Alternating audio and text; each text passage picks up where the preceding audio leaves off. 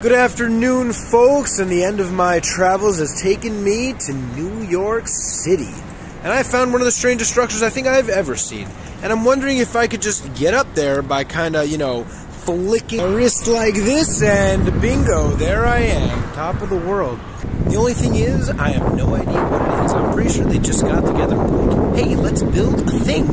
Oh yeah, things are great. I love things. So welcome everybody to another day, another daf, and today's Gemara Lamites 39, and there's a lot to learn on this one.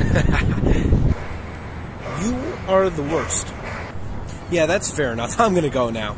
That's very considerate of you. Anyway, there's basically an order to the things in the brachos we make in terms of what's in front of you. There's the story where two guys come before bar kapara and there's three foods laid out before them. Cabbage, cooked plums, and pargiot. And, he lets one of them make the bracha, and he makes absolutely the wrong bracha, and his other friend is like, you suck, loser. I went straight for the pargiot. I was hungry. What do you want from me?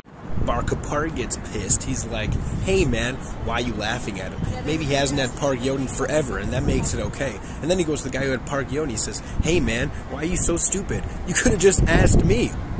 Moral of the story, I guess, is, if you don't know, don't feel ashamed to just ask your elders. They didn't live out the rest of their year. I feel like only in New York City can you be 10 stories up and still be at the waistline of every building around you. I mean, that's ridiculous. Look at that. Anyway, this wraps up day 22, and I will be checking in with you guys tomorrow.